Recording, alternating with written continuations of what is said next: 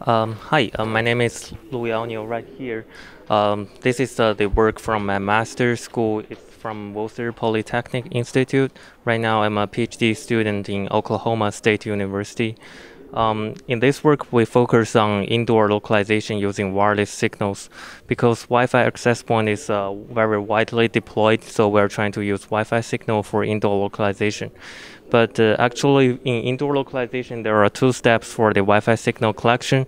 And if we use human for database collection, that will be very time-consuming and labor-expensive.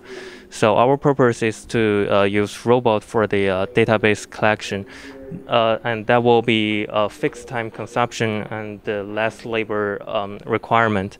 For the robot database collection, we implement SLAM algorithm to let the robot explore the indoor area by itself, and in the meanwhile, it will pop out the location information and the wireless signal localization, so that we will have a very large Wi-Fi signal database.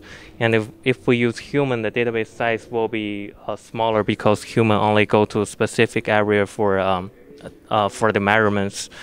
So here is the SLAM result, and if we collect the database using both human and the robot, and we implement two set of algorithm. The first one is k-nearest neighbor, and another one is a statistical algorithm like the kernel method.